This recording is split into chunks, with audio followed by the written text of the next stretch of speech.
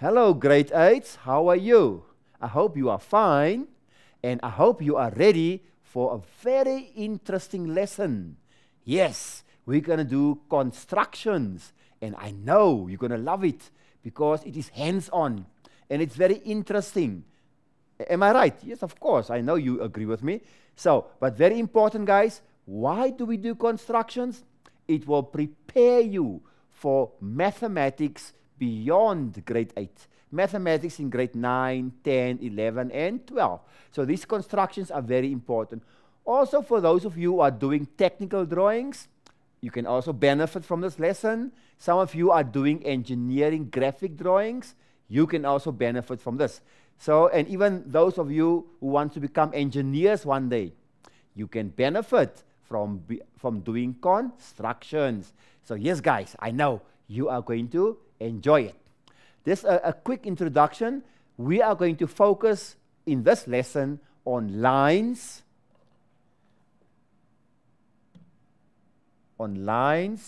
and angles. Right. So we are going to construct lines and angles. Right. That is our focus on this particular lesson. Right. But of course, for us to be able to do lines, we must first know what do we mean by construction. Now, the definition of construction is construction in geometry means to draw shapes, angles, or lines accurately. Right. It is to draw shapes, angles, lines accurately. So the emphasis is on being accurate. So remember, you must have a sharp pencil and your instruments must be okay, isn't it? Right. Now these constructions use only a compass. We'll talk about what a compass is just now. A straight edge, or another known word is a ruler, or a straight edge. And of course, a sharp pencil. So you need a compass, a ruler, and a sharp pencil. Now this is the pure form of geometry construction. And take note, no numbers involved. We only use instruments. That makes it so interesting, isn't it, guys? So there you are. So that is what I mean by constructions in geometry. Right, now, we are going to first start off by constructing lines. Now, to construct any line, you need a ruler. Right. And of course, this is the instrument we use. We use a ruler to draw straight lines. Of course, that makes sense, isn't it? Right. Guys, there are 3 different types of lines which you need to be aware of, right? So remember, the first one is a line is a set of points with no definite initial or end point. Right, I mean this. There's an arrow, and arrows means it goes on forever to the right-hand side and to the left-hand side. So there is no end point and there's no starting point or initial point. It just goes on forever. So those 2 arrows will tell you that is a line with no limits, in other words. Are we okay with that? Then secondly, we have what we call a ray. Now, a ray is a set of points with one definite endpoint. Aha. Can you see? So there is your definite endpoint, and on the other side, one arrow, meaning it starts at one point and it goes on forever on the other side. So it starts at one point and then it goes on forever. Where a line goes on forever in both directions, that's a line. Where a ray starts at a point and goes on forever on the one side. Right. Then the last one is a line segment. Right. Now what is a line segment? A line segment, right, has a definite initial point and a definite end point. If I can show you on the drawing, right? There's no arrow there and no arrow there. Can you see? Meaning it starts at a certain point and it ends at a certain point. It doesn't go on forever. So are we clear on that now? So we have what we call a line with 2 arrows. We have an array with only 1 arrow. And we have a line segment with no arrows. Right, so those are the 3 different types of lines we are going to use in our construction. Are we okay with that, guys? Right, so that means you should be ready for our very first example. We are going to do the following. We are going to construct the perpendicular bisector of a line segment. Remember I said there are lines, there are rays, and there are line segments. So we need to take a line segment and draw a perpendicular bisector. Now that word, there's 2 words there. Perpendicular and also bisector. Right, now we need to understand what do we mean by that. Perpendicular, learners, you will remember, is an angle of 90 degrees. This we mean by a perpendicular. It is 90 degrees. A bisector will, if that is your line segment, will divide it exactly into 2 equal parts. So that line is your bisector. It divides the line into 2 equal halves. Is it clear what is a perpendicular line and what is a bisector? So meaning we must do 2 things in one. Right. Now there are certain steps we need to follow, and the first step is going to be that you must draw your line segment. Right? We can call it PQ, or you can call it AB, or whatever you want to call it. So you draw your line segment and you name it PQ.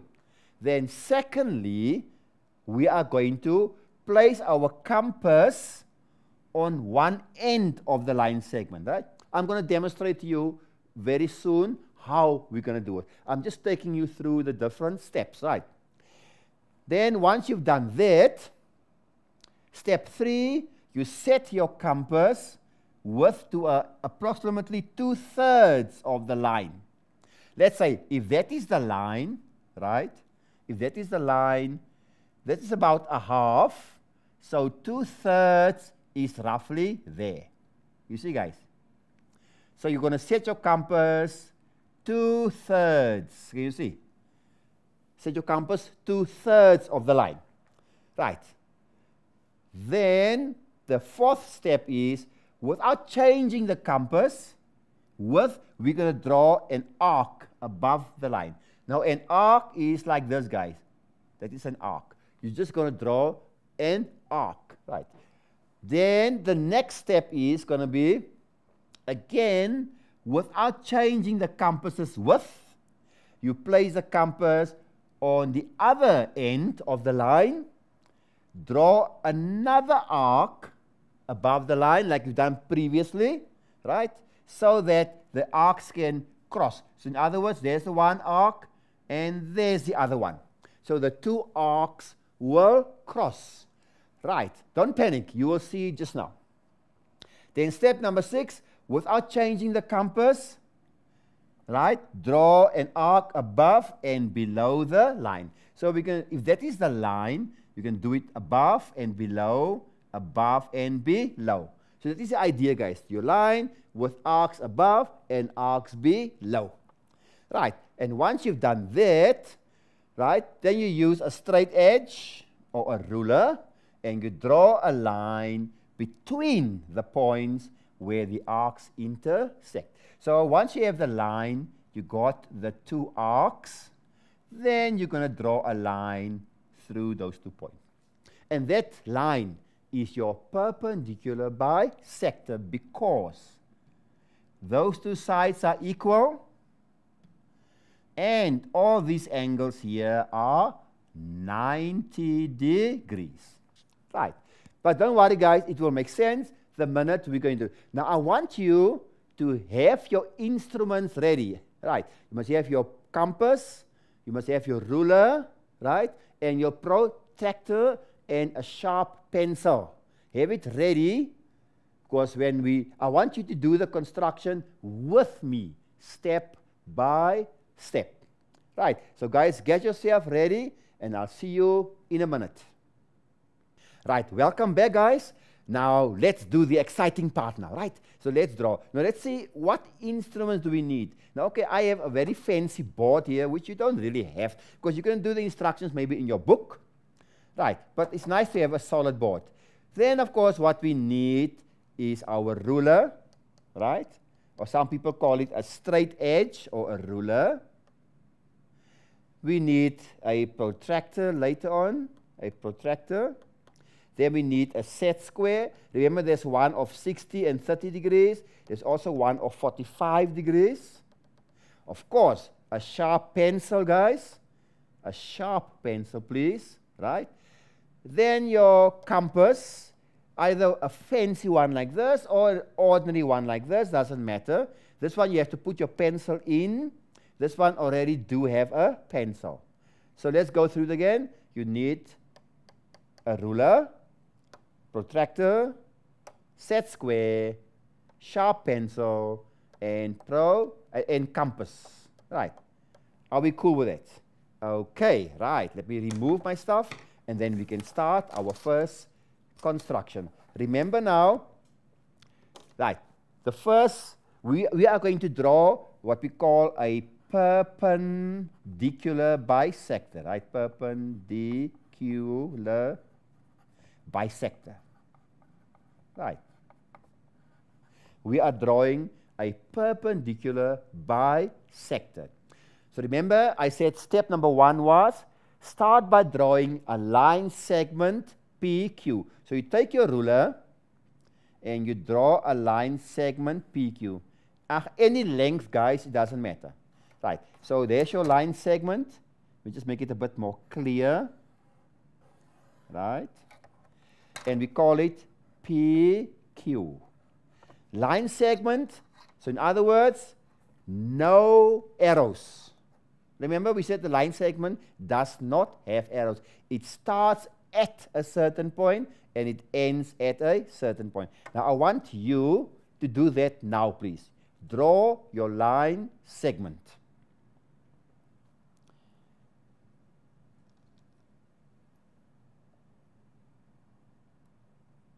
Cool. Right, I'm sure you've managed that. We all can draw a line segment, guys. And please name it PQ. Then step number 2 is you must place your compass on one end of the line segment. So there's my compass. And I'm going to put it on one end. Either at P or at Q, it does not matter. Right, that is step number 2. Then step number 3, set the compass width to approximately 2/3 of the line's length. Doesn't matter what, so 2/3. So that is about a half, guys, can you see? So I would say 2/3 is roughly there, can you see? That is about half. Can you see there? About half. So 2/3 is about there, roughly. Is it clear, guys? Right, are you okay with that now? Then the next step is you must now, without changing the compass width, draw an arc above and below. So now we can draw an arc there and there. Right. I hope you can see it. An arc above and below. Are we cool with that? Right. The next step, step number 5. Without changing the compass's width, place a compass point on the other end of the line and draw an arc again above and below. So you take the compass and you put it on the other edge and do the same. Right. Please don't battle with the compass. Right? Don't fight with the compass. You can either hold it there. It's actually easier to hold the compass up there. Then you'll be very accurate. Right. Are we cool with that? Then step number 6, okay, we've done that now. So the next step now is to draw a straight line through the 2 points. So this is the one point where the arch meet. There's the other point. So we need to draw a line through those 2 points. Right. And there you are. So that line, I can maybe call it AB. So that line is my so-called perpendicular bisector. And I'll tell you why, guys. It is perpendicular. If you take your protractor and you measure the angle, you will notice it is 90 degrees. All of them are 90 degrees. So all these angles here, guys, are all 90 degrees. So that makes it a perpendicular line. It is 90. That is perpendicular. And a bisector means if I measure the length of the line, right? If I take you can take your protractor again, your compass, I mean, right? Take your compass and measure that distance there. Can you see? And if I put it there, you will notice it is exactly the same distance. That distance and that distance is exactly the same. That means, guys, that if I call this point C, that means that that side and that side are all equal. So in other words, number 1, if I can call this angle 1, 2, 3, 4, here at C, then that means that angle C1 is equal to angle C2, is equal to angle C3, is equal to angle C4, and all 4 of them are 90 degrees. That makes it perpendicular. And then secondly, the length of PC from P to C is the same as from C to Q.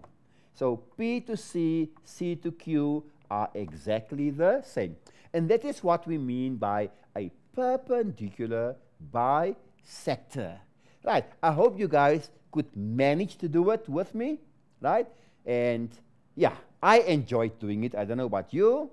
Right. So there you are, guys. Please practice, practice, practice until you get it right. Right.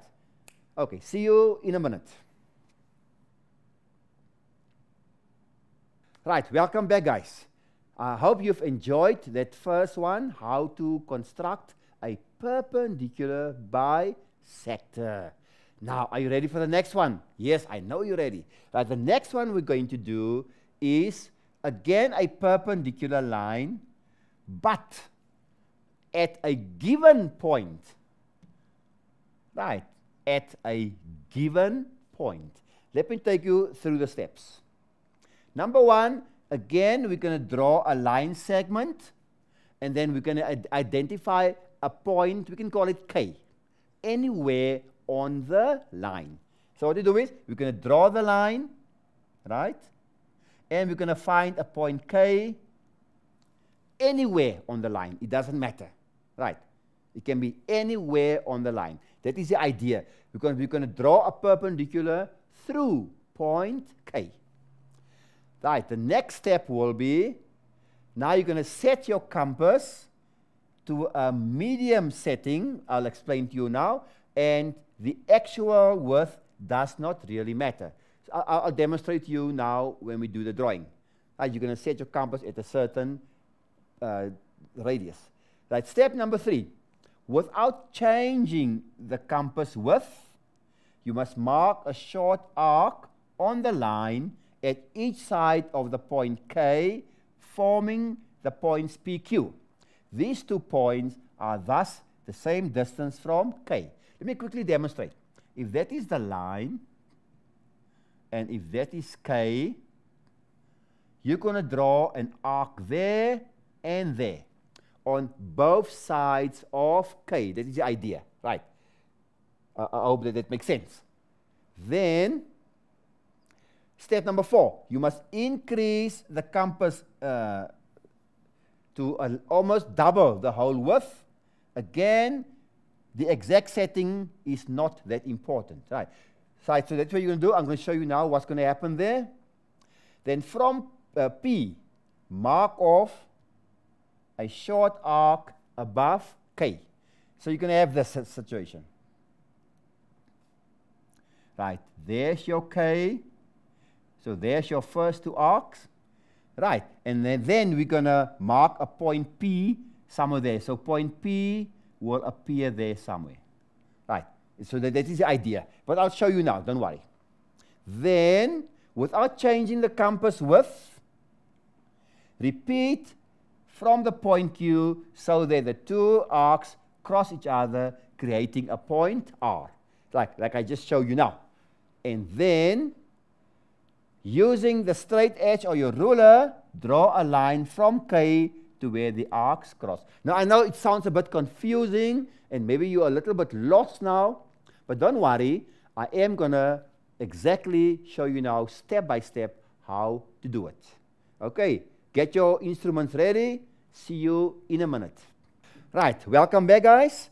Let's see. Remember, what is the instruction? We must draw a perpendicular line at a given point. Draw a perpendicular line at a given point. Step number 1, draw a line segment and identify K. Right, so draw a line segment. Please do it with me. Do it with me, guys. Any length, doesn't matter. There's my line segment, right? And now look for a point K anywhere. Okay, I will make my K there. There's my point K. Could have been here also. It doesn't matter, guys. Point K can be anywhere on that line segment. It doesn't really matter. Step number 2. Take your compass, right? And I said medium length. So what I'll do is, there's my compass. Look, by medium, I mean at least, I mustn't go over this line. Can you see? I'm not over that line. So that's what I mean by a medium. Are we okay with that? Right, so put your compass on K. And then you draw an arc there. Right? Draw an arc there. Without changing the compass, draw another arc there. Are we cool now? Right. So without changing the compass, you draw an arc there. And you draw another arc there. Without changing the compass. Right, I hope you've done that, guys. If not, then quickly do it. Remember, you draw your line, you find your K, you set your compass at a medium width, draw an arc there, and draw an arc there. Cool. Then set your compass a little bit bigger radius, a little bit much bigger. Not too big, it must fit on your page. Then, guys, put your compass there on the 1 arc. Can you see it?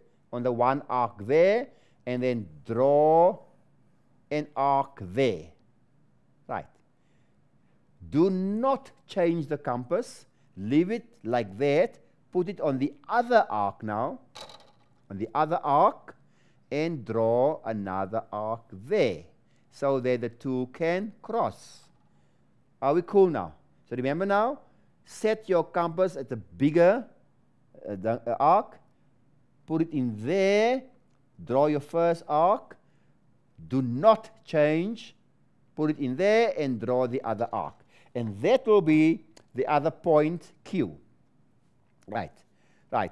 Okay, yeah, we can call it K, I think K, and I think we mentioned, you can call it Q, I think, if I remember. Right, I hope I called it Q, I can't remember. Actually, it doesn't really matter.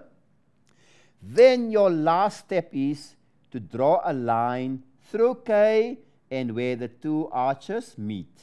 Right, and there you are. And that, guys, is your perpendicular through a certain point, K. If I can call this angle 1 and angle 2, then your perpendicular line through K. Right. That means then that angle K1 is equal to angle K2, and that gives you 90 degrees. Right, and there you are. I've just drawn a line perpendicular through a given point K. It's only perpendicular, guys. Remember, the first one was a bisector also. This one is only a perpendicular. So I hope you could have done it. Again, practice, practice until you can do it. Right, we still have a third one coming up. So see you in a minute. Right, welcome back. I hope you've enjoyed our second example. And yes, I'm sure you guys love it, man. It's so nice to create things, isn't it? Right, now, activity time for you. Right, you know what that means? That I'm going to give you an example which you must try first on your own. Let me see how creative can you be. And then afterwards, I will come back and demonstrate to you. Okay, cool. Let's look at the activity. I want you to draw a perpendicular line from a given point, away from the line. Look here, there you are. There's my line AB. There's my line AB. And there is my point K, away from the line. So, from point K, you must construct for us a perpendicular line. Is it clear, guys? You see? From K, you must construct a perpendicular line using your compass, guys. You must use your compass, please. Right? Do not use your protractor. Do not use your set square. You must use a compass. Is it clear, guys? I want you to sit, get your head around it, right?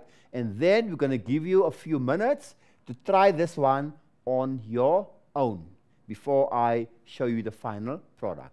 Are we cool with that? Right, so get your stuff ready, get a new page, starting now.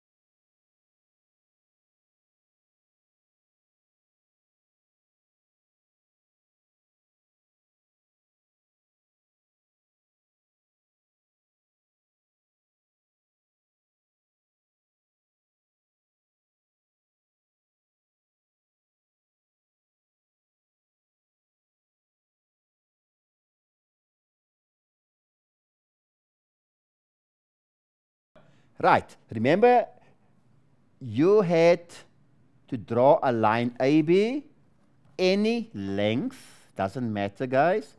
So there's your AB. Let me make it a bit more clear so you can see. Right, there's our line AB. That is what you had to do. Number one, remember, step number one. Step number two, you had to find a point K anywhere away from the line. So let's say there, the way I've shown you earlier on, right? So from that K, you must drop, literally drop a perpendicular onto AB. Drop a perpendicular onto AB. Now, how do we do it?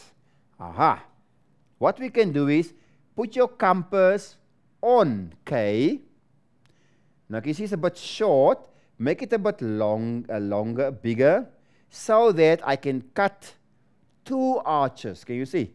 On AB. So it's clear, guys. So I'm going to cut two arches on AB. Can you see? Right. Two arches on AB. Is that clear, guys? Is it clear what happened there, right? Any radius, as long as I can cut AB on two places, right? Okay, are we cool with that? Then you'll notice that I have a point of intersection there and another point of intersection there. Then put your compass on the one arc there, and you can adjust your radius a bit smaller, make it a bit shorter, right, like that.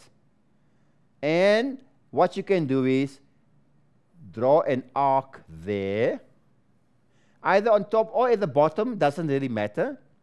Do not adjust the compass, please. Put it on the other arc, the other intersection, and make sure the two arches intersect. Is it clear, guys? Let me repeat. Put your compass in there, draw a little arc there. I can even draw it at the bottom, guys, if I want to, even there. Doesn't really matter. Put it in the other intersection point and draw another arc there, and even there. You can draw it on top and at the bottom. You don't have to do, because we only need 2 points, not 3 points, right? So what you do is, now we're going to draw a line through K and this point, or even this point. It doesn't matter.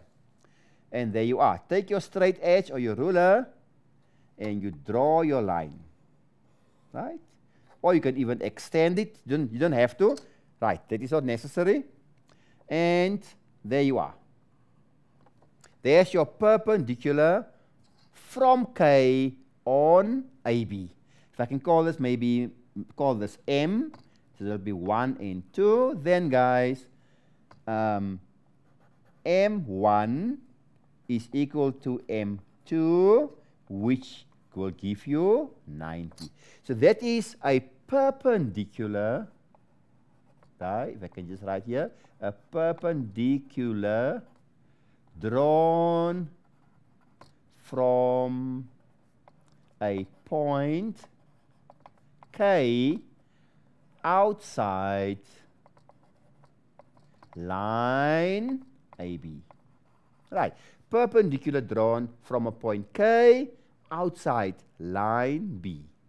Okay, cool. I hope you enjoyed it. I hope you could have done it the way I've done it. I hope so. I hope you didn't struggle.